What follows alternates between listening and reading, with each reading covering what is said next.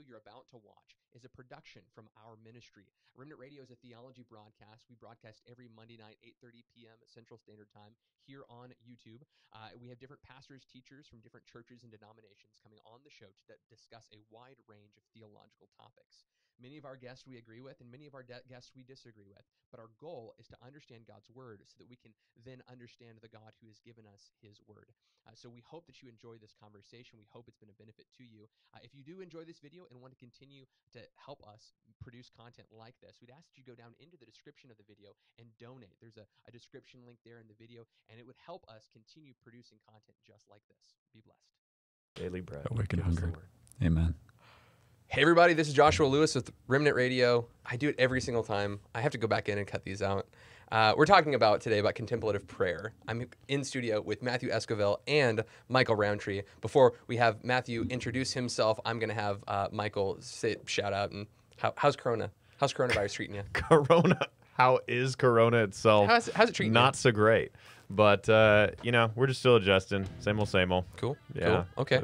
I don't have your graphic in, but I do have the link in. Perfect. I just realized it just now. I was like, don't call for the graphic. That's all right. Be there. All right. Tell us about yourself problem. and your ministry, Matthew. Okay. So I'm Matthew Esquivel. I am an associate pastor at the Dallas House of Prayer, working on my doctorate right now at Southern Methodist University. And anyway, I am associate pastor there, but also direct our Encounter Jesus School, which Josh has a link for in the comments. I don't know where to find that, but in the video description, that one. So that starts this summer. More about that later. But anyway, yeah. Excellent. So the sound in the background kind of. I know. I hear myself talking. Yeah, so. no worries. You can hit the mute button on the keyboard there, crew, and that will actually mute the headphones on the keyboard.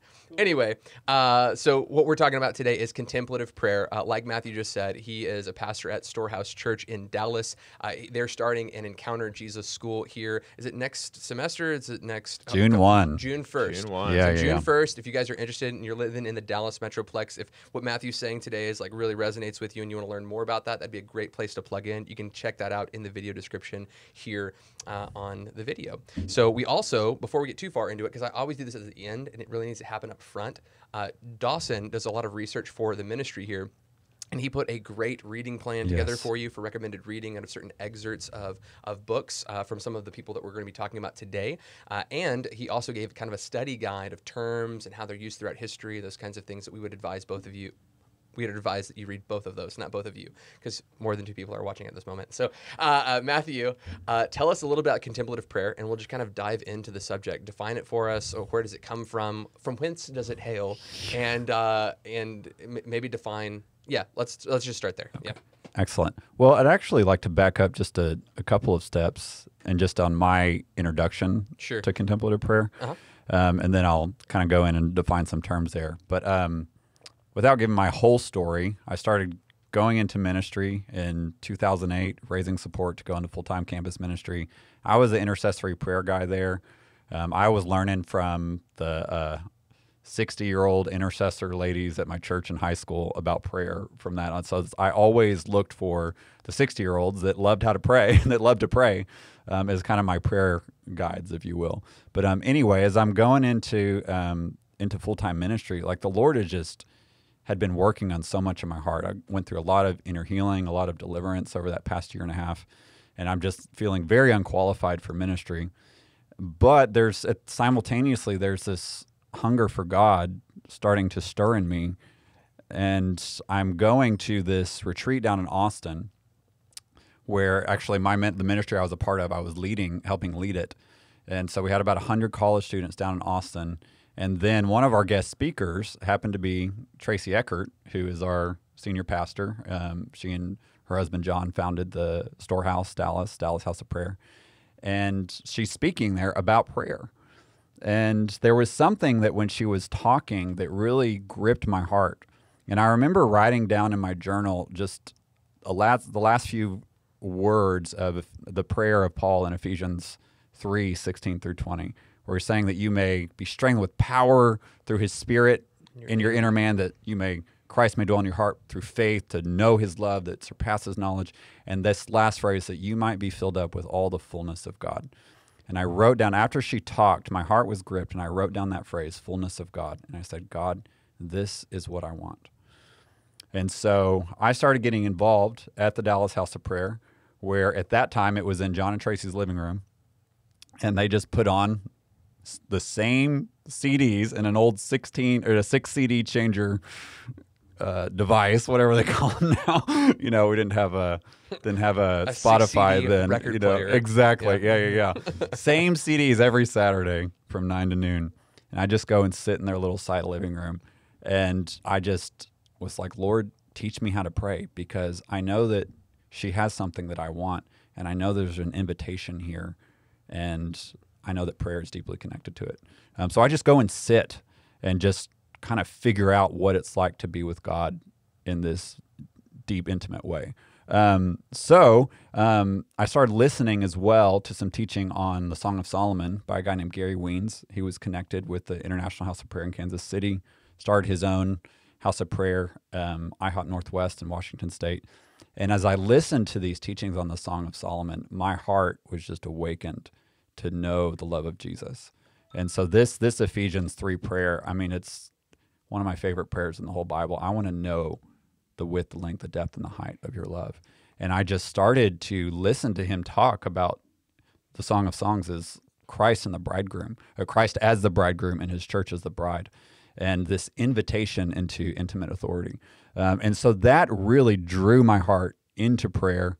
Got involved in IHOP, went to the One Thing conference, and just got gripped for this one thing desire. It's a Psalm 27:4, which if you're saying, what is contemplative prayer? What word in the Bible does it talk about contemplative prayer? Psalm 27:4, I think, is the key verse.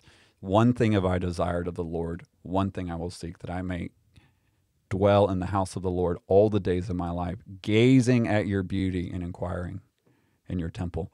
That is the heart of contemplative prayer. So I started getting drawn into this, started spending more time with the Lord. God, how much can I give you? At the same time, as I was learning how to pray in this way, it was very striving based, very works based. If I and I believe in fasting and prayer. I believe that fasting and prayer helps position you to encounter the Lord. But I was doing a lot of it to try to feel like I can earn something from God, and then I'm gonna like twist his arm into an encounter. Perhaps, or just like, Lord, I'm just trying to love you, and I'm failing at my desire to pray and fast as much as I think I should. And so that was going on, and just getting heaped with condemnation, with sin struggle. I'll just be vulnerable here, just sexual sin that had recently happened, and I just was like, Lord, I really want to know you in the way that your word says I can, that I can dwell in it, that I can gaze at your beauty, that I can know the love of Christ in this way. And so I went to the house of prayer, the living room, side living room, and I just sat in this chair and listening to worship music, and the Lord started to encounter me. I started seeing a vision, which I won't go into details of that. But then there came a point where I actually could not move very much. And there was actually a woman in the room sitting next to me that thought, she looked over at me and just saw me and tried to get my attention a couple of times. And she was a nurse, and she actually thought I was going into a seizure. And so they carried me like comatose, like eyes rolled back kind of deal? Somewhat of a comatose state. But you were conscious. But I was conscious.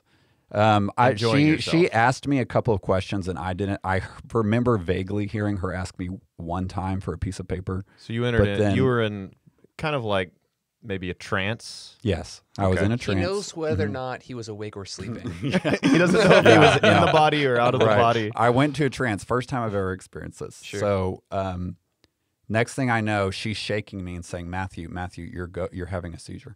And it kind of freaks me out because I'd never experienced this. Right. So I got really scared. And so I was trying to walk out to the living room, but I couldn't get up and I couldn't move. I had to be carried out. And once they started carrying me into the bigger living room, I started shaking, trembling. And I felt like I was jerked out of this, what I thought was an encounter with the Lord, but that someone is telling me is a seizure and telling me I need to get a new pair of pants because I probably soiled myself. This is intense. This is 2009. For clarity, yes. Did you?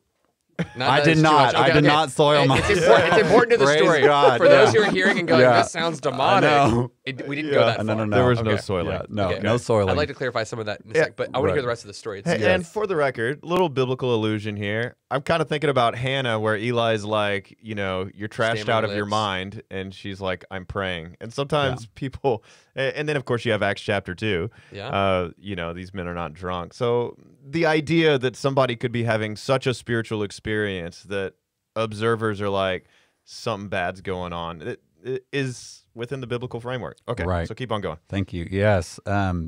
So they take me into the living room. A few people are surrounding me. I'm kind of like coming back into consciousness and scared and actually very emotional. I actually start crying. And this is not like, actually don't like talking about these very much because they're very personal, but, sure. But there's an invitation here from the Lord. And they were about to take me to the ambulance and take me to the hospital. But they got Tracy Eckert comes by and calls my mom. And my mom, my mom is not like especially at that time. She's part of a charismatic church now, but was not like we grew up Episcopal. And so very liturgical, and the way we worship. So they tell her what's going on and are asking her, should we take him to the hospital? And she just said, Matthew's never had a seizure. I think he's just having a spiritual experience. My mom literally saved the day. If it weren't for my mother on that phone, I would have been rushed to the hospital. So they take me into a back room, and Tracy sits down with me, and she just says, you know what? People like Heidi Baker, they were out for 7 days straight. Yeah. She says, I think the Lord was encountering you. And so she prayed over me. She and John were in the room, and maybe a couple of other people.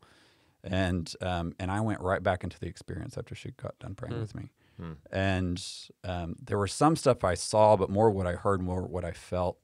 The best way I can describe it was I felt like my heart had been taken up and inserted into the heart of Jesus and just left there. And that Jesus had somehow taken his heart and come and just put his heart in mine. And just left me in this state for about an hour, was the duration of the experience. And then it just kind of the afterglow of it lasted for about the rest of the day. So that experience, the reason I share that is because that's what really launched me to say into this, there is another realm of experiencing God that I've not been exposed to before. So it got me searching out, and I started having a few more of these experiences. The most frequent, the highest frequency of them happened in the years 2009 to 2011, and then in 2013 to 2014. That was like a spike year, and then there was just some. It wasn't like every day, every month, there was quite a gap between them. But those seasons were periods of more closer contractions, if you will. heightened level of encounters. I mean, I've had similar experiences. I mean, as you're describing them, right. Almost identical. It wasn't public. I was with my wife, I think we talked about this maybe in the Slain in the Spirit episode that we did, which I think if you're listening to this conversation and you're going, these experiences sound foreign to me, go watch that episode. It might make light of some of this, maybe illuminate some of this. We talked about a couple of things. You said trance, you said paralysis, and trembling. Yeah. Let's like run through those for the heretic hunters that might be watching, just to really quickly get them out of the way. Right. We don't have to make the whole show about that. But okay. When they talk about paralysis, they talk about people who've done occult stuff. They've done... I admit I've had this experience, so I'm not like trying to put you on a spot. No, like, absolutely. We can chat with it. But as far as paralysis goes, especially when people do UFOs and they get into occult stuff and demonology, and the constant experience for people who get involved with the cult is that an alien comes and visits them and they're paralyzed, right? And they're having this open vision while they're paralyzed, which sounds very similar to a lot of the charismatic experiences that I've had, you've had, many of us have had. Talk about trembling and trances. Explain some of these things to us, to those who hear it and they say that sounds cultish. Right. That doesn't sound. I've been a Christian for a very long time. That doesn't sound like my experience or the experience of those who are around me. I don't want to say it doesn't sound Christian, because you flip through the pages of the Bible, there's some weird stuff in there. Okay, so it's certainly, I think, within the realm of biblical, but it might not be our flavor of Christianity that we're aware of. Right. So maybe walk us through some of that real quick. Definitely. Well, the devil likes to counterfeit the work of the Holy Spirit. Absolutely. Acts chapter 2, he will pour out his Spirit on all flesh, visions, dreams, prophecy. And so within the New Testament, you see this happen in the book of Acts. You see it happen to Peter, and you see it happen to Paul. Peter is about to have lunch, and it says he falls into a trance, and then he sees pigs in a blanket. He sees the pigs in a blanket. He sees lunch, you know. That's right. And it's all these animals that Jews aren't allowed to eat. But and then Paul, and so that just kind of happened with, lunchtime. This was not him praying and trying to cultivate this encounter. This was him just waiting for lunch. Paul, it says later in the book of Acts that he went to the temple to pray, and that he went into a trance as well. And so that language is used. And what is that? We also see the prophet Daniel, that when he would have these visions or encounters with angels, that sometimes he was trembling, felt sick, didn't know what to do. John in Revelation chapter 1 sees the risen Christ, falls over as a dead man, and it takes Jesus touching him in order to strengthen his body in order to be able to stand. Similar experience of the transfiguration. Jesus, while he's praying, starts shining and glowing, and Peter, James, and John are freaking out and don't know what to do. And so just these, you've got a number of experiences like that in the Bible where the power of God can come in a way that actually suspends our human faculties. And we saw this again when Solomon was dedicating the temple, that he prayed a prayer and they began to sing worship to the Lord, and that the glory of the Lord showed up and the priests were unable to minister in the temple. So we see a number of biblical examples. You read through Samuel, through Kings, you read through the prophets, they've had similar experiences like this. And so what the devil does is he will imitate and he will counterfeit these things. And two ways he tries to trip up the church is, one, to start developing an unhealthy attachment to and fascination with these types of experiences that actually distract people from just knowing Jesus. That's good. And so we're gonna hit more on that in a little bit. Another way he wants to deceive the church is to get them so scared of what they see with the demonic that they completely dismiss biblical experiences that God is using today, and that he has been using, as we'll talk about briefly, throughout church history as a way to commune and to communicate with his people. Yeah, I like what you said about how the devil has his counterfeits. And Jonathan Edwards dealt with a lot of this during the Great Awakening, and he came out with this treatise because he was getting accused of, being like all about manifestations and craziness and the enthusiast, exactly. Enthusiasm. John Wesley, the same. Yeah, and he had this this treatise called the Distinguishing Marks of a Work of the Holy Spirit. Yes, and what he goes through is he's like, basically there are some fakers and there are some legitimate, and on the surface you actually can't always tell because they'll be doing their thing on the ground, laid out, having visions or whatever, carpet time and carpet time. Exactly. But at the end of the day, what he says is the way he basically is like Jesus, wisdom is justified by your children. Basically look at the fruit of it. And he's like, one man falls out, has all these visions, has this experience, and before that he was a deadbeat drunkard who's beating his wife, and then the next day he's completely transformed. Then another person, same situation, still beating his wife, and it's like, well, we know which one was real. Absolutely. So have you experienced like a real life change as a result of this experience? How would you describe transformation in your own heart and life? Right, especially right after, and I look back on that experience today, and every time I think about it, it's like, just the memory of it makes me want Jesus more. And I remember after that, pornography temptation did not even come at all for about a year after that. I mean, just really left so very completely. practical, righteous fruit. Exactly, the desire for it.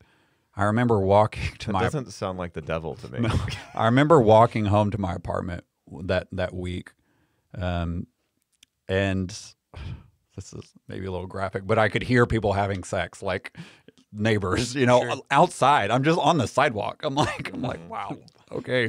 But my heart, at the moment, like I laugh now, but at the moment, like my heart was truly grieved, and I was just like, Jesus, please just show them that there's so much more. And I would break down crying at the dinner table. My roommates did not know what to do with me because I was just like, this tenderness of love for the Lord. Mm-hmm. And what a number of contemplatives will talk about, I didn't have the language for this at the time, is called the gift of tears.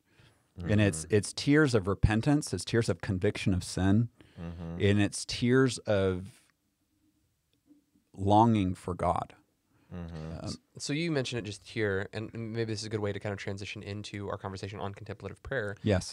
But do all of these people that we're talking about today, are they going to have these kind of catalytic experiences that cause them to realize the beauty of God in a kind of experiential way? The Psalm 63, saw you in the sanctuary, I behold you, the power in the sanctuary, yes. beholding your power and glory, and your steadfast love is better than life. Like this yes. idea of just dwelling, abiding, hanging out with was initiated by an experience. Is that?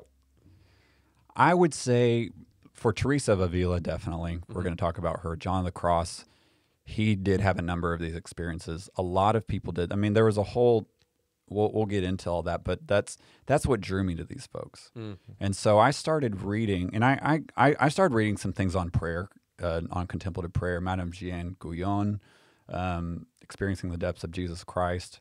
But when I came across Teresa of Avila and John of the Cross, 16th century, a nun and a monk, nun and a friar, and when I started reading, I came upon her book, Interior Castle, and his book, Living Flame of Love. And I just would weep, and I still weep when I read these books, because I finally found someone that was giving language to these things. And that we're having these kinds of experiences, and we're you read Teresa of Avila and her autobiography. I mean, I imagine this scared 20-something-year-old girl that didn't know what to do with this. Most of her spiritual advisors that she was going to thought she was faking it, mm-hmm. and that she finally started getting spiritual advisors that had had these kind of experiences before and knew how to lead her mm-hmm. in this. And John of the Cross was one of those as well. Even though he was much younger than she. But they had these experiences, and she describes in her autobiography, in her spiritual news, she describes these in great detail, and what the Lord's doing in them, mm-hmm. and how that drew them into greater prayer, produced deeper humility, mm-hmm. but even some things that kind of scared them when they started experiencing mm-hmm. these things. And what is this? What do I do with this? And why does nobody believe me when I tell them? So. Yeah. Okay, now let's talk about, so we've got the experience mm-hmm. and we've got contemplative prayer. And I think some would say, well, these aren't necessarily the same thing. Have we even defined contemplative prayer? Right, so that's where I want to get to. Oh, there you go. Right. Because like, I think somebody might say, well, okay, yes, you can point to some amazing spiritual experiences in the Bible, right. but were the people ministering in the temple contemplatively praying? Or, Peter was praying, but was he contemplatively praying? Right. And so help us understand just exactly what you mean by contemplative prayer, and Definitely. maybe to whatever degree possible, maybe looking into some scripture verses that point you to that. Absolutely. I think Thomas Dubai in his book, Fire Within, I've got that here, great book about John of the Cross and Teresa of Avila and their life of prayer and contemplation. Kind of pulling from these sources, he describes it as such. As contemplation or contemplative prayer is at its base level and its heart a deep love communion with the triune God. Mm-hmm. He goes on to say, by depth here we mean a knowing loving that we cannot produce but only receive. It is not merely a mentally expressed I love you. It is a wordless awareness and love that we ourselves cannot initiate or prolong. Okay, that's Thomas Dubai. John of the Cross, and this is just a summary from his own writings that's in his collected works. of John on the cross here. He describes it as a communication of God that's not tied to the senses. So we've got our physical senses here, but there's something deeper within that. The way that God is, His Spirit is communicating to us, and there is this. He describes it as this loving awareness of God, of His presence, and the important. What might help it a little bit is to distinguish it from meditative prayer. So it's different. It is different. A lot of times, especially in the 21st century, those terms are used very interchangeably. These folks use them very differently. Meditative prayer for Teresa and John it's something that actively involves your mind, your intentions. And so an example would be, I'm going to open up and read through, well, we're in Holy Week here, the Stations of the Cross. And I'm going to read through a passage about Jesus in the Garden of Gethsemane before he's arrested. And I may read over that. I might read it over 2 or 3 times. Think about it. Think about being there with Jesus in the garden. Filling your mind with all those images. Filling your mind with all those images. Exactly. Getting your inner senses, your attuned to that scene. It could be reading the Psalms in a very deeply personal way. I'm going to read through this Psalm, but not just to read it. A meditative prayer is, there's a phrase that's going to stand out to me, and I'm going to camp on this phrase, that Psalm 27:4. I'm reading it. One thing I desire, and I shall seek. And I'm intentionally picking that psalm and praying it out to the Lord. God, I desire this one thing, to gaze at your beauty, to inquire in your temple, to behold you, Jesus. That's meditative prayer. I want to have a prayer meeting with you. I think we already are. I think I just had a trance. They can happen like that. Yeah. If I look like I'm having a seizure, just let me go. Yeah. Right. So those are a couple of examples of meditative prayer. I'm actively engaged in this prayer. Contemplative prayer happens when the Lord sovereignly encounters me. And so he may take me where I am in there praying, one thing I desire, one thing. And Matthew is just, the Lord just started visiting his heart and started ministering to him. And Matthew it's like you can't even, to try to pray or to speak words is actually more work after that, because that loving awareness of God has come upon you. So it's less of a prayer in the sense of I'm communicating to God, and more of a prayerful state, would you say? Yes, like absolutely. Maybe like the way some would interpret Revelation 1, I was in the Spirit on the Lord's day. Right. And so meditative prayer is going to be very active. Contemplation is going to be very passive. Okay. In active meditative prayer, using my thoughts, using my words, in contemplation, I am, and the way that a lot of these contemplatives talk about it throughout history is infused prayer, where God, His Holy Spirit is coming. It's that Romans 8, when we don't know how to pray, the Holy Spirit prays through us. But it's the reason, and they talk about this, folks, that forgive me if you're having trouble connecting with this. Teresa and John Teresa especially says, I'm doing my best to describe these experiences, and those that have had them may be able to connect, but those that have not, it's one grace to have these experiences, another grace to understand them, and another grace to be able to communicate them. Yeah. So, Lord, give me grace. If I were one to push back, because again, I would say that all these experiences that you've explained, I've had similar experiences. So I'm going to say, valid, but why place them in the category of prayer? Isn't prayer, we're instructed on how to pray, right? The Bible tells us how to pray. But if this is an encounter of God encountering us, do we do an error or disservice to title it prayer?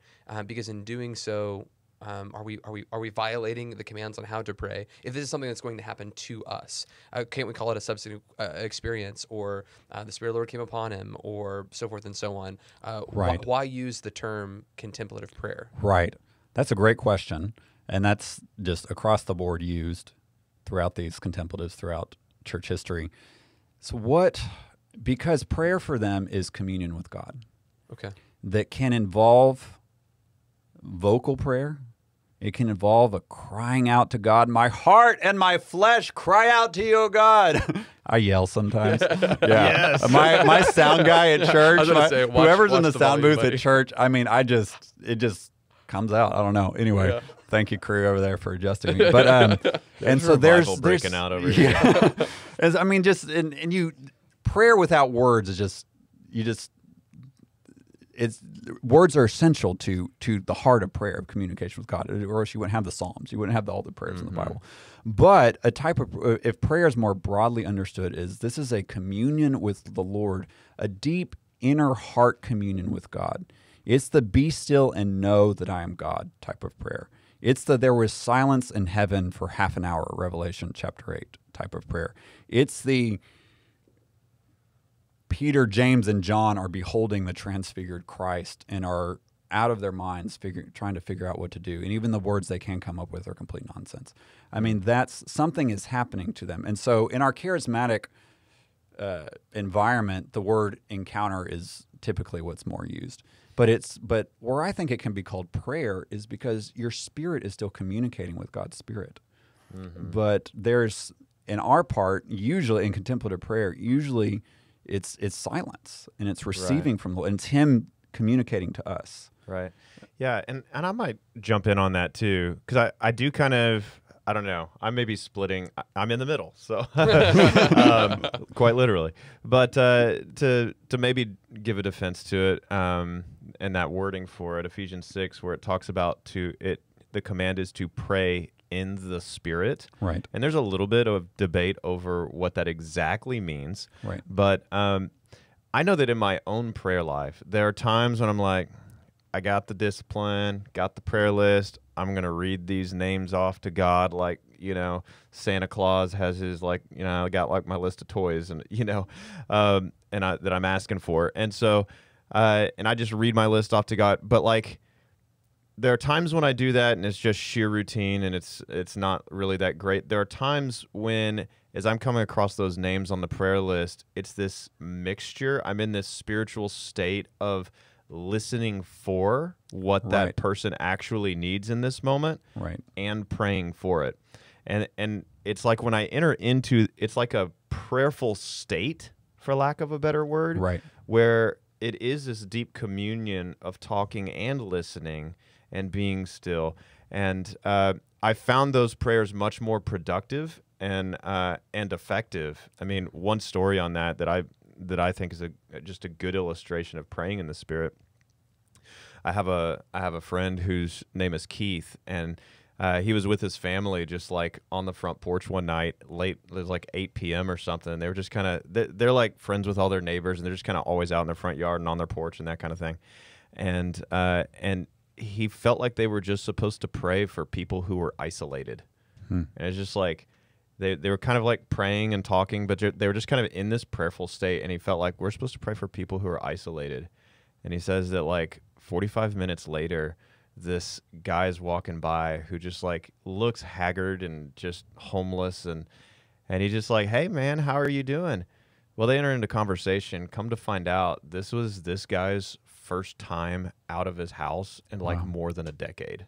I don't know who'd been caring for him. I don't know the whole backstory, but it was and I want to say it was well over a decade. It was a long time. And he'd just been this shut-in that just hadn't come out until that moment. And before Corona had made it cool. Yeah, before Corona made it cool. But anyway, that prayerful state. Right. And I think kind of in a more practical experience here too with my wife, I can communicate directly to her with words.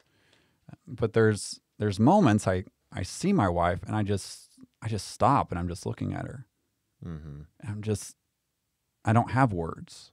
Mm-hmm. And it's like something catches me and I don't even know what it is that catches me about her. Mm-hmm. And I'll look at her. I'll look at her in the eyes, or I'll look at her, and she'll do this with me.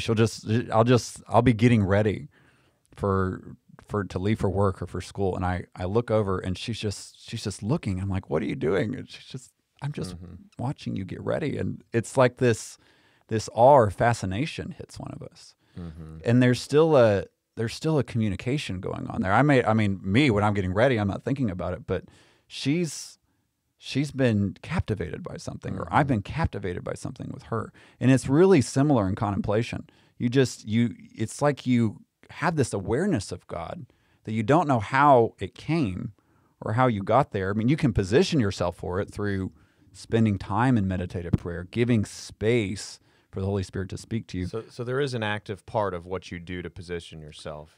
So meditative prayer can lead to contemplative Absolutely. prayer. Yes, but these kinds of contemplation can come when you're not wanting it to or meaning it to. It can happen when you're washing the dishes.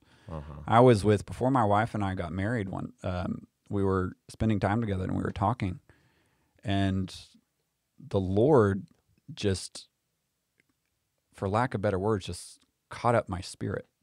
I mean, I was there, but I actually couldn't speak, and it kind of worried her. She's like, are you okay, Matthew? You're okay? And I was just frozen, and this awe of God and this presence of God just came over me. And I was like frozen, and I wasn't trying to cultivate this experience. Now, my desire for God and my time outside of that moment in cultivating a prayer life helps position for those other things. But contemplation can come while you're actively meditating, or it could come at any point in the day. So it is, in fact, the scripture that you used, Ephesians chapter 3. I'm trying to start because when you do a scripture verse, it's like your ABCs. You got to start in the middle. With power. Strength with power through His Spirit in your inner being, that being rooted and grounded in faith, you may have strength to comprehend together with all the saints the breadth, length, depth, height, and to know the love of God that surpasses knowledge. Exactly. So there's this collective knowledge that we have of propositional truths that we put precept upon precept of our knowledge of who God is. Absolutely. We say, God is, He is just, He is love, He is these, and actually with the community of faith, I think the way that Paul is articulating it is that the community of faith helps us in that, like this testimony, this experience, your understanding of Scripture here, the way the body builds itself up is actually showing the breadth, length, and the measurable portions of God's love, of God's goodness, and then there's this extra portion that you may be filled with all the fullness of God. Yes. So there's a knowledge that is of God's love that's I want to say contemplative. It's propositional, and there's this non-propositional, like almost the way that I experience it, I can only explain as ecstasy kind of experience of God. Know this love that surpasses knowledge. And then he finishes it with saying, "And to Him who can do exceedingly." Like you don't think that this is gonna happen. Like you like he is expecting the objectors that are listening to the letter, the fullness of God, really, and He's like, "And to Him who can do exceedingly abundantly beyond all that you can ask or think." Like He's like, He knew He could do this. This seems ridiculous. He can do this for the person that says, "I suck at prayer." Yeah. He can do this for the person that says, "I don't have time to pray." He can do this for the person that says, "I don't know how to pray."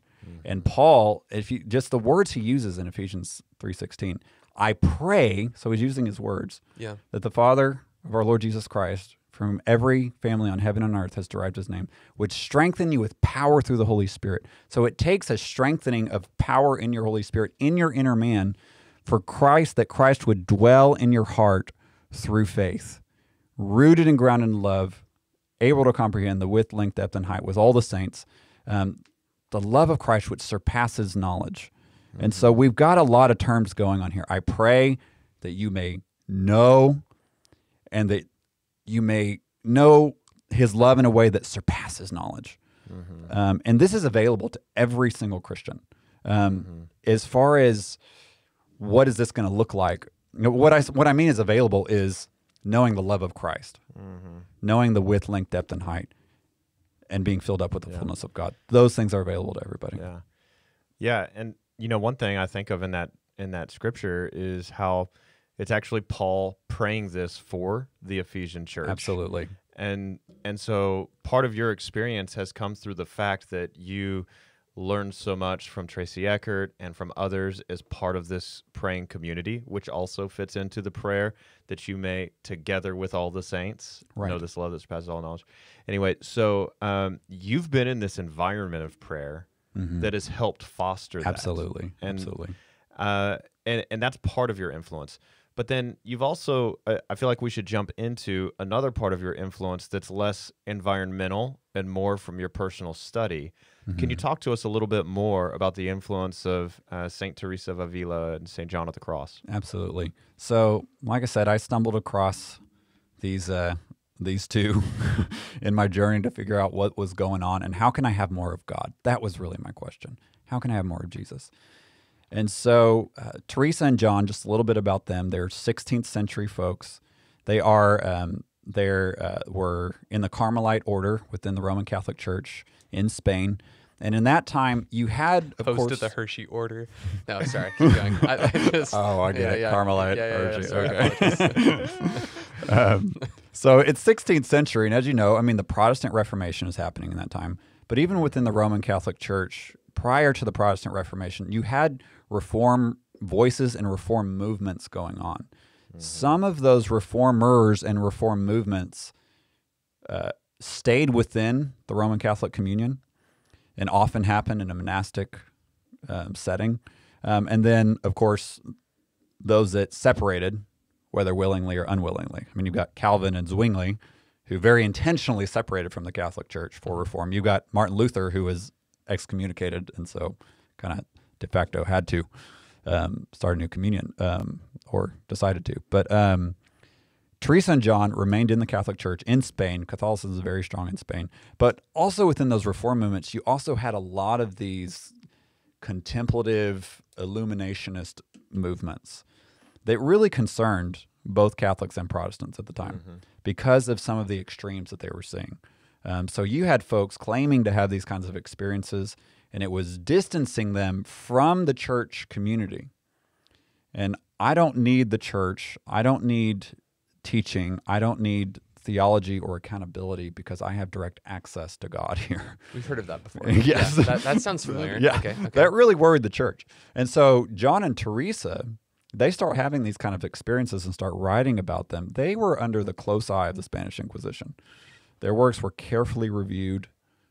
People were sent to question them once in a while. Poor John, this is more of a church politics thing, but ends up getting thrown into a monastery prison by some of his own Carmelite brothers for 9 months, and just in a room where there's nothing but a 3-inch light coming from outside, and he's just in this 3x10 room, probably about the size of the studio, if not smaller. You had to exercise quite a bit of meditative prayer. Yeah, exactly. So he wrote "The Dark Night of the Soul," and during the poem during that time, yeah.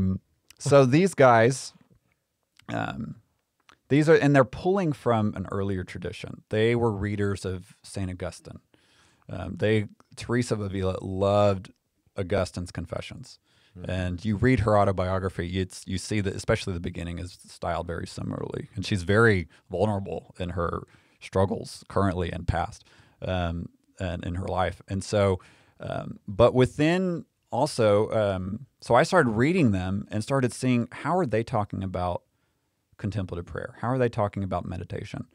And so I started, what was most beneficial to me was to see, first of all, there's someone that has some language for these experiences and knows how to use them profitably. And so with them, what helped me so much was seeing here's not only the language for it, here's ways you can cultivate deeper intimacy with Jesus, and here are some pitfalls to beware of as you're on the journey. And what's really important to note for both John and Teresa is that contemplative prayer is but a means. The end goal for folks like Teresa and John is union with God, which simply for them is the uniting of the human spirit and the human will with God's spirit and God's will. It's where it's Paul's language of being conformed into the likeness of Jesus Christ in the highest degree possible in this life. And both would acknowledge that full, complete likeness of God happens after the resurrection, but that we can progress to a state, for John especially, very close to what we can experience in the next life. Now, we still have a fallen human nature that gets tempted, but this uniting of the will to God is not just a dry, hard, God, I don't feel like doing this, but I want to. but I will because you say it's your word. That's part of the journey there. But what the transformation, this transformative union with God is for John, is where your desires actually get changed, where you want to do the will of God, and these desires that Jesus calls these cares of the world, the deceitfulness of riches, and the desires for other things that choke up the word. He says those actually start being reoriented into desires for the living God, in a way that not only you desire it, but you're enacting those desires by the grace of the Holy Spirit. That's the goal, and that's really important for them. And so as I started reading about this in them, they say the journey here to union with God, to being conformed to the likeness of Jesus Christ, it does come through an active prayer life, of positioning yourself to receive this contemplation. But it also takes a cultivation of humility. It takes a growth in the fruits of the Spirit. It takes heeding sound doctrine and teaching. And it takes submission to a spiritual confessor, they called him, and to the church authority. And so, of course, for them, that meant the Roman Catholic Church in authority. I'm a Protestant, and so that looks different for me. But for them, a confessor was so important. They went to confession. They were confessing their sins to people. And Teresa, she's having these experiences with these spiritual directors and confessors. Most of them at the beginning thought she was faking it, but the Lord said, you need to tell them every experience you're having, and whatever they tell you to do, you need to do it. And a lot of times they told her, you need to stop trying to have these experiences. You need to stop trying to have visions. You need to stop praying in this way. And she actually did what they told her to do, but these experiences started happening even more. And it wasn't until someone, again, 17 years later, comes in that had some awareness of what's going on here. So I can talk about just what that process looks like for them theologically, if you want to go there, or if there's other questions you want to address first. We're already at like 9:15, 9:16. So wow, yeah, awesome. I know our intro is like, so we can go a little bit late if you're okay going a little bit late. Yeah. But in talking about that, what are the dangers in looking at this as kind of like a secret knowledge of how to pray? And I don't see this clearly in Scripture, so we're going to some of these teachers in ancient history that have got I want to call it special knowledge or secret knowledge that's intentionally misleading, right? So maybe poke a hole in that inflated question, right? But it seems as if you're like, hey, there's an experience that all Christians should have. This experience we want you to have, and I'd be in the same zone. I'd be like, yes, I want you to have this. It's awesome. Right. Simultaneously, I'm on the other end going, I'm not a fan of like inducing these things or saying these are the practices that you should do to have these experiences. Right. I'm not comfortable going that far either. Help me maybe bridge that gap before we talk about or maybe that will actually lead you into it really well. Let's do it.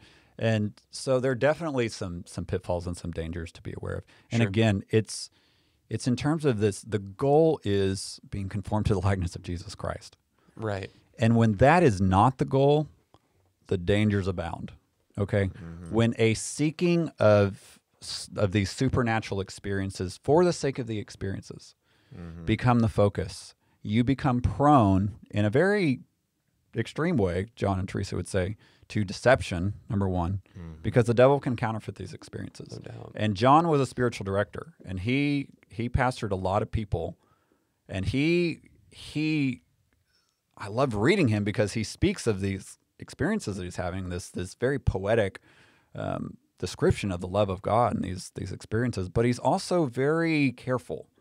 He's like, guys, if you're seeking after these things, you will get deceived.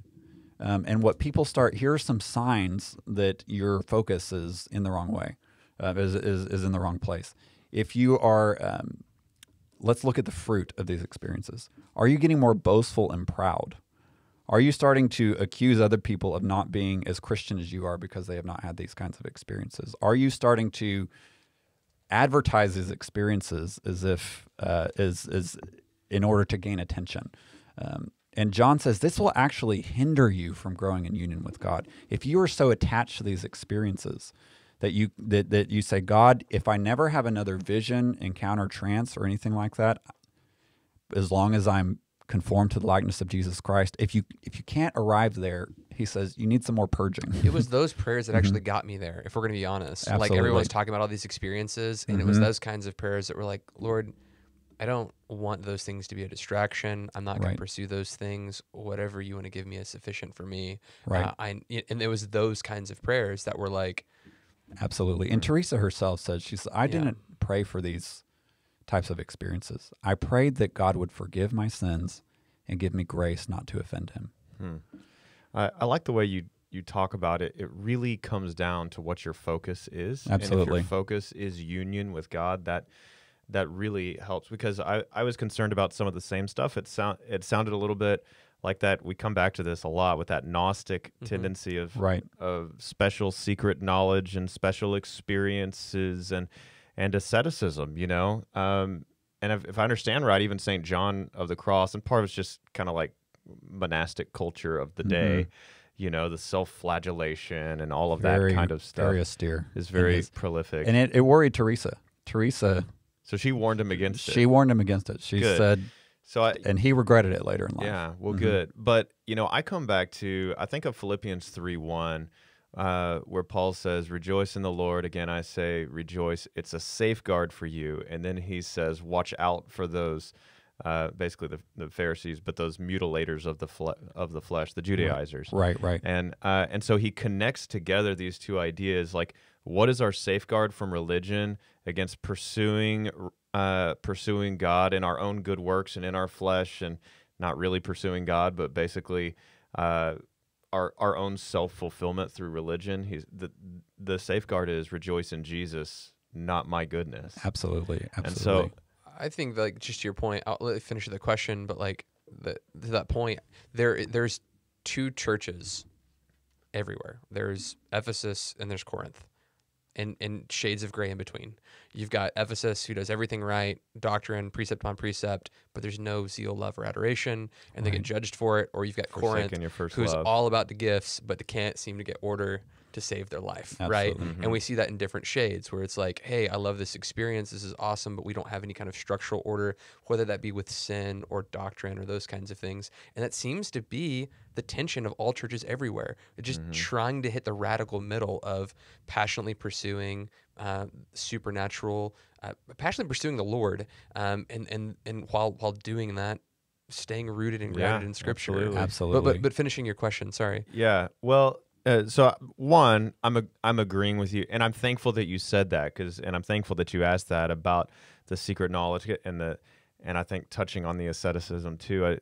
We do need that safeguard of, this is about communion with God. Yeah. Absolutely. Joy in Him. But I want to come up with or bring up another danger, and that is, there's a lot of emphasis in contemplative prayer about sort of detachment, and that language sounds like the idea of losing myself.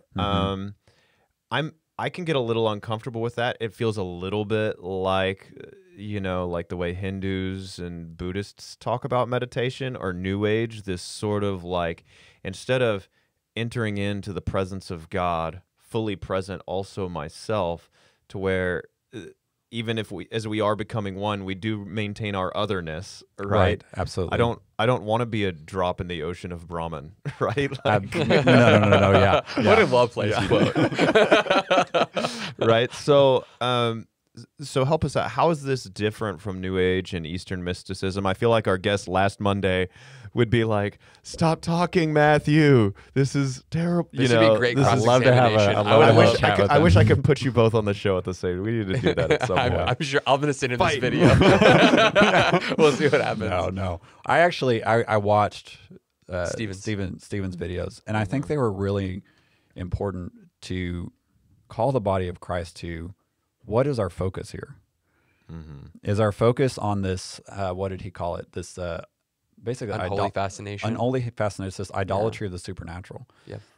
John of the Cross calls it spiritual gluttony, where people get on this thing of, I'm going to go, I use this language, I believe in this language, but I'm going to talk more about how it's used. I'm going to go in the spirit, and I'm going to go into this certain realm, and I'm going to encounter this whole specific host here and have a conversation with them and do something in the spirit and then bring it down. I mean, it it gets pretty wild. Wait, time out. Did you say that you're a fan of that language? No. Okay. No, I'm a fan of being in the Spirit. Gotcha. But I'm not a fan. Yeah. I was about to go, no, as for me and my house, no, go ahead. This stuff this stuff can go off the rails. I had a buddy that was at a conference one time where there was a huge focus on the supernatural and on going in the Spirit. Gotcha. And the folks started talking about an encounter they supposedly had with the demon Medusa. And they were told they saw Medusa weeping, and they were told by the Lord to baptize Medusa and to redeem her. And so they start going to this teaching about redeeming demons. And my buddy, he's like, I walked out, and I'm not associated with this movement anymore. I would have had more of a, not a Zwinglian approach, but a Lutheran. Like, you're going to have to remove me. I'm probably standing up and shouting in that, in that sermon. It's just, and Colossians warns about this. Yeah.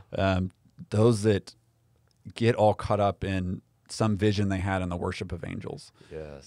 And they've been detached from the head. Exactly. And this is a human religion, what does he say, that is a self-based religion or debased religion that is of no use in conquering the desires of the flesh. Yeah. Okay. And so but how's it different from the New Age? The main thing is the object of contemplation. In the New Age, the object is an impersonal whatever, force, Brahman, or a pagan deity. In Christianity, in Christocentric, Christ-centered contemplation, Jesus is the object, and union with a very deeply personal God is the object. And so when it comes to phrases like detachment, I mean, that's very common in these guys. Detachment basically means poverty of spirit. It is a letting go of the desires of the flesh. And what my mind, will, emotions are maybe being naturally drawn to, they use the term mortification. I'm going to put to death, and Paul talks about this, Romans 6, 7, 8. If you put to death the deeds of the flesh by the Spirit, you will have life. Okay? The mindset on the Spirit, on the flesh is death. The one set on the Spirit is life and peace. And so, but there is a empowering of the Holy Spirit where through the grace of God, you say no to ungodliness. And that's really what detachment is. But detachment in a broader sense is even things that may not be overtly sinful.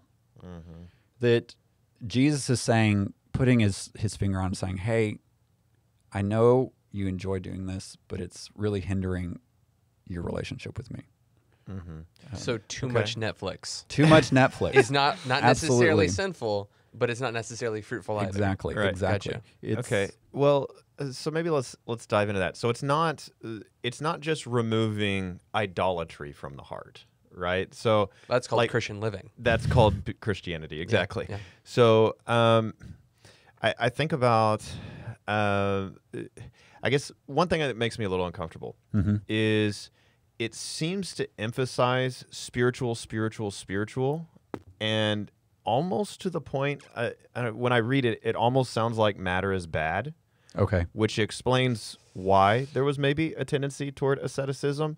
But it's like, forget everything physical and just focus everything on the spiritual so that your spirit and God's spirit are one. I mean, it's good. I want to be one with God's spirit in my spirit. Right. But I mean, even in 1 Corinthians chapter 7, it speaks of, or 1 Thessalonians 5, it talks about a sanctification of body, soul, and spirit. Absolutely. 1 Corinthians 7, removing the defilement of body and soul, and so, or spirit, I can't remember which. But anyway, it's an entering in of the total person, not just my spirit. So can you speak into that a little bit? Yeah, definitely. And I'll be very honest, in reading contemplatives, even reading Teresa and John, reading through the tradition of the church, there's some of it that is a little hard to swallow. And it's usually related to that very topic. Or to this another one we can get into later. Luther, or Calvin for that matter. Right. They had a different context. Right. And so this kind of language, I've had to wrestle through this. And I still don't know that I'm fully on board with everything I come across in literature like this. I took a class on medieval mysticism and I thought I was going to love it. I was like, man, this is going to be great. Going to read all these mystics and by mystics, it's just contemplatives like Teresa and John. But I started reading some of their stuff. I'm like, some of this stuff is really weird, you know? But what I love about Teresa and John is they're and John is theologically trained. And he is training people theologically and in sound doctrine. So that hasn't spoken to your question at all. So I'm going to go to your question there. How does this, it seems to be this matter is bad, dualism. Focus only on the spirit. I think sometimes it can seem like that and sound like that. Now, with John specifically, this is going to sound odd for us Protestants, but he has to deal with this being a Roman Catholic where images and icons are very common in their worship. And he starts telling people that even these things, even though the church has given us these specific images to use in prayer, if we're too attached to these things and we're more focused on the actual statue or the image of Jesus rather than the person that it's representing. And I've got my own little collection of Jesus statues or statues of Saint, but I'm not actually engaging the Lord, like then we're misusing these things.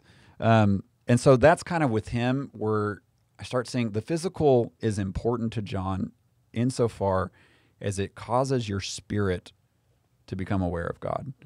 Now, of course, he was very austere in his asceticism, which Teresa was very worried about. And so I think there were some things going on there. Now,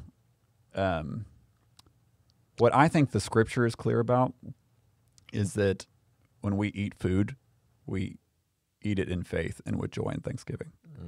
And that we're in a physical contact with people, that we're enjoying fellowship of the Holy Spirit together, and the physical interaction that I'm having with people is very important.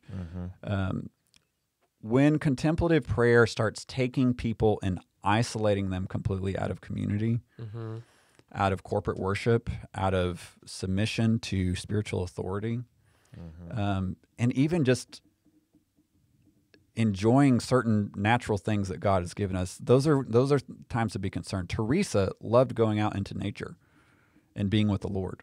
And I just look at it, she's like, I wasn't really good at meditation. All these meditative techniques that all these people are talking about, I was never good at them. I go into a park, I imagine Jesus in front of me, or I start reading a book, and the Lord starts to meet me.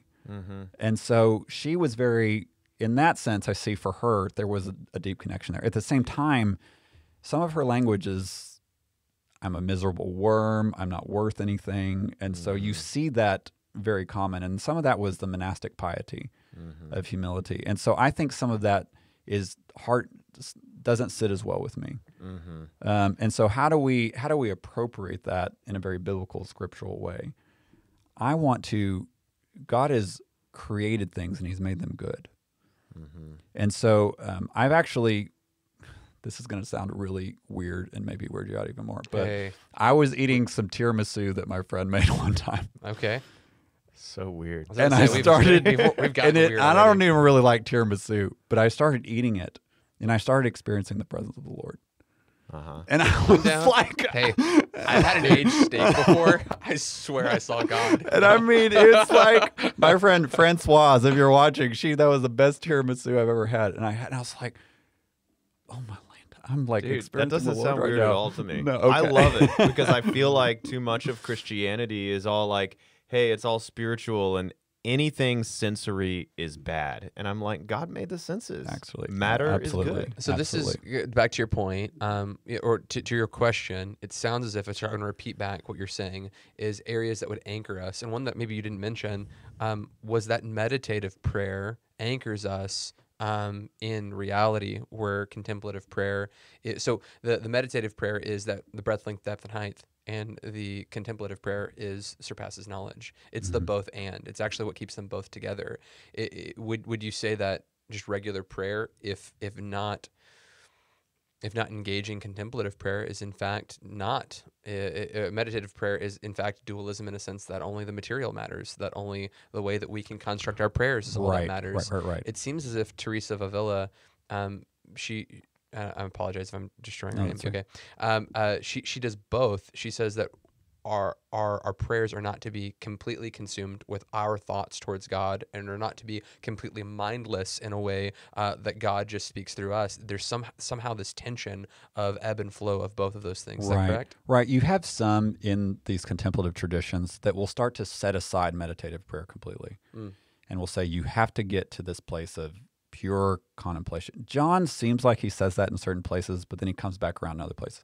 Teresa is very explicit on this. She says, some people say you got to get rid of all of this like meditative techniques, but she says, for me, I'm 75 and it still helps me, and so she's real funny about it and real candid. And what's really key too is that participation in that sacramental life of the church. Okay, I'm going in, they would hear the word preached. John started multiple seminaries where he was training people theologically for these monasteries. Teresa started like 14 monasteries, and John would start these colleges to train them theologically, get them grounded in the word, and then go and teach people like Teresa and her nuns theology and sound doctrine and give them sermons and expository preaching. That was a key element of a lot of the experiences that Teresa describes was while she was participating in the Lord's Supper in a community environment. So the community was absolutely key. And then a spiritual director, a confessor. That's good. And so for me, I was like, John and Tracy Eckert, I didn't know what to do with all this and how to pray. I would tell them these experiences I was having. I would ask them, how do I grow in this? But it's not contemplative prayer. The contemplative life is not just about these experiences. It's about growing in the likeness of Christ. And so some of it, how do I grow in prayer?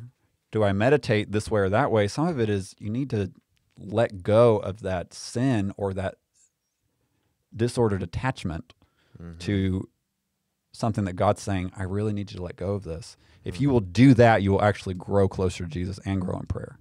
So how does this relate to like soaking? And we talked about this in our show with Stephen. Right. This sounds kind of like, we talked about kind of emptying of yourself. That seems to be a kind of pattern that is encouraged. What are your thoughts about soaking prayer and how this maybe correlates with that? Right. Soaking prayer, I think, is a way to experience the Lord. And that I think people legit, I've had a number of sweet moments with the Lord. Could you define soaking prayer? Soaking prayer, you're putting on worship, and it could be mainly instrumental or more kind of less words involved, more drawn, and you are sitting down, hands open, and just not attempting to pray very much, and just, I'm here to receive from the Lord.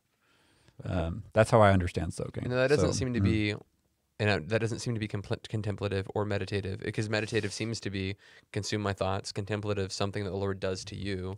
Soaking, what you just described, seems to be I'm going to position myself for, ultimately nothing is what it sounded like. But like if I'm listening to instrumental music and I'm going to empty my mind, like I don't know what's going to happen to you. Right. And the goal, we hear about it. Here's what I think is healthy soaking, if I can put it that way. A healthy way to soak. A good soak. Yeah, Epsom salt. A good Epsom salt, lavender. Nice glass of grape juice. Exactly. Yeah. A great way to soak is as you're putting on Christian music. And it can be instrumental. It can have words. But your focus is on God. Okay? And so you are... and if it helps you to meditate on a passage of Scripture, if it helps you to go through Revelation chapter 4 and what John's experiencing there and start to represent those images into your mind, it's a quieting of your soul to say, God, I'm going to meditate, but my goal is to meet with you. My goal is to focus my thoughts and attention on you. So it's not an emptying of the self in the sense of It's waiting on the Lord. It's a waiting on the Lord. Okay. Exactly. There's biblical it's language. Beholding. It's gazing. It's a removal of distractions. Removal of distractions. Which we could use in our society. It's Mary of Bethany sitting at Jesus' feet and hearing his word. Yeah. Okay, Jesus, I'm sitting here and I'm ready for you to speak to me. Okay. Now, respond to this. So I'm imagining somebody saying, well, Matthew, I believe in the sufficiency of Scripture, and I mean, the Scripture talks about meditation, the Scripture talks about prayer, but I don't really see the need for contemplative prayer, I mean, of course, those words aren't in the scripture, but like if it's something that happens to me, right? Why do we need to emphasize it? If I'm just praying and seeking and meditating, doing all of the sort of process things that you talked about, pray, seek, meditate, worship, eliminate distractions. If I'm doing all of those things, why even talk about contemplative prayer? Because it either happens or it doesn't. I have no control over it outside of, I just do what the Bible says, which is pray. Right. Well, great question. Again, the goal is not to be a contemplative. The goal is to be conformed to the likeness of Jesus Christ. Okay. And so that's got to be the focus the whole time.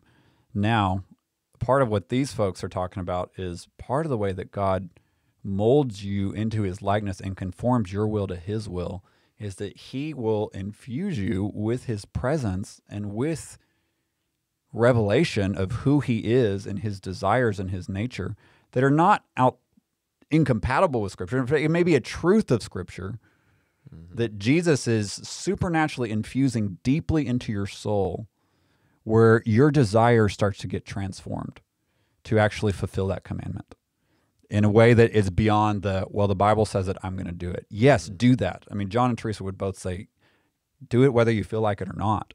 But transformation happens when the Lord supernaturally comes to you, and as you're praying or meditating, and it can be real subtle. It doesn't have to be a day, an hour-long thing. So some of those most subtle experiences of the presence of God are what start tenderizing our heart.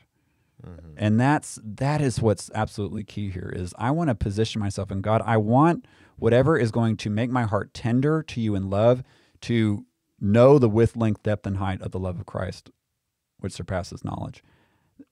Is when the love of Christ that surpasses knowledge and the fullness of God is the focus and the goal, you may or may not go into these big wild encounters.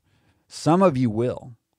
And what Teresa and John are here is to say, I'm here to help you in case this happens. And I'm here to help you say, don't get fixated on these things. Enjoy them, receive them from the Lord. But if these are not cultivating humility, love of God, love of neighbor, then something's wrong here. So, well, we need to wrap up. I know. But for the sake of what you just said, I think you can actually respond to that with Scripture and saying, just re-articulating what your interpretation of what they're saying in Scripture. We see this, right? Hey, there's a spiritual gift. Don't despise the spiritual gift. Right. Value the spiritual gift. Be thankful for the spiritual gift, but there's a better way, and it's love. Yeah. Right? So don't be fascinated or obsessed and create the haves and have-nots and distinctions among yourselves. We're all parts of the body. We need each other. These experiences are valuable because they come from God, and the gifts of God build us up. So if this happens, if God gives you this gift, it's a good and precious thing. Let's maybe get some closing thoughts for everyone. Kind of what are main takeaways that we want everyone to have walking away from this video before we wrap things up, and make sure to talk about your school as well. That you guys are doing an internship with. Is it called an internship, or is it like a school of ministry? We call it a school. Okay, yeah. Sometimes we used to call it internships. A lot of folks would call it that, but it's a school. Yeah. Gotcha. Okay. Michael, let's go ahead and start. What are some closing thoughts for you as far as contemplative prayer? Yeah, sure. A verse that's coming to mind for me is Ecclesiastes chapter 5, verse 1, that says, when you go into the house of God, go near to listen rather than to offer the sacrifice of fools. Right. God is in heaven, therefore you're on earth, so let your words be few. And I think that speaks to what contemplative prayer, I think, is about. It's about entering into the presence of God and coming to meet with God. And so I think before I'd ever looked at or studied contemplative prayer at all, my perception of it was, here's the 7-step process for achieving contemplative prayer. And honestly, that kind of turned me off because I'm like, I don't need a 7-step process. I just need the gospel. That's good for me. But at least my understanding of it is that's not really what it is. That Teresa and St. John and some of these others, they're trying to put vocabulary to some experiences that are depicted in Scripture, but it's not about the 1, 2, 3 process. It is about union with God. It is about connecting with Him.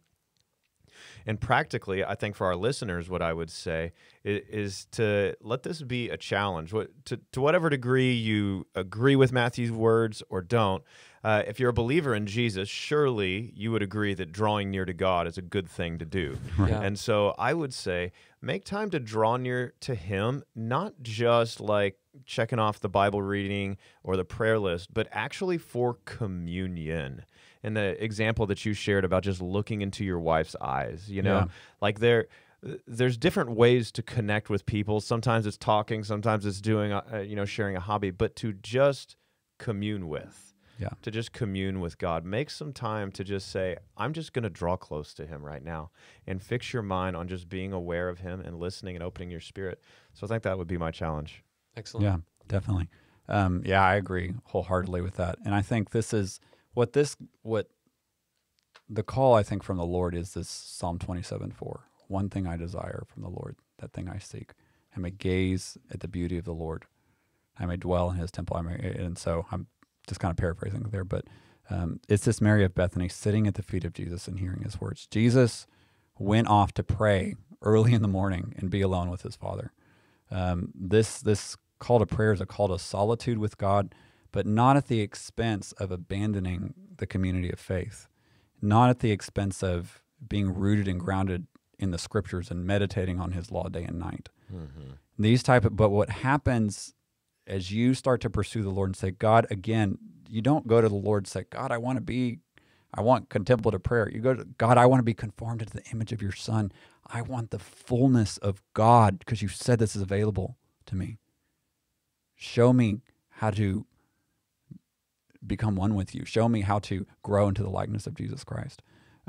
So my heart, just closing thoughts there, is just pursue Jesus. Make Jesus the focus. Make growing in his image and likeness the focus. Stay in the community of faith. Stay in accountability. As these experiences, maybe some of you have them.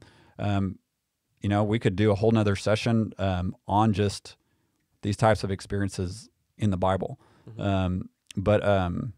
Again, the focus is on the Lord. So our Encounter Jesus School this summer, the reason that we started this thing back in 2010 was to teach people to pray. We engage different types of prayer here unto causing you or helping you start to look more like Jesus. So we go through some of these things.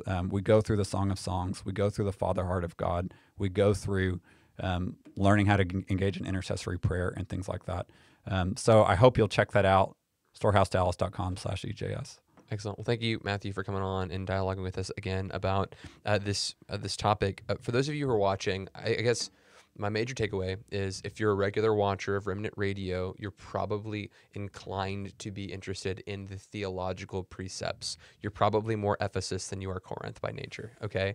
And because of that, this is an area that we need to stretch ourselves in. So if you are a regular subscriber, this is my challenge to you. If you're not a regular subscriber, subscribe. If you like this video, hit like. If you disliked it, hit the dislike button twice. And the idea here is that we need to stretch ourselves in areas, right? Saying that I have a gift for teaching doesn't give me an excuse to neglect earnestly desiring prophecy, right? To being prophetically minded doesn't give you the excuse to not be ready in season and out of season to give an account for your faith. So what we need to do as Christians is we need to make sure that we love the Lord God with all of our heart, our mind, our soul, and our strength. And we need to be able to rightly apply this to our lives. So if you're out there and you're saying, hey, maybe I'm uncomfortable with the way that things are being said, maybe I'm uncomfortable with some of the language that's being used here, the ultimate petition here is to say, let's pursue God with our mind and our heart, because these things aren't in opposition to each other. So those are kind of my closing thoughts. For those of you who aren't familiar, every Monday night, 8:30 p.m. Central Standard Time, we have a show. I'm sorry I didn't get to a lot of questions today. I saw a couple of them in there. Questions about Catholicism.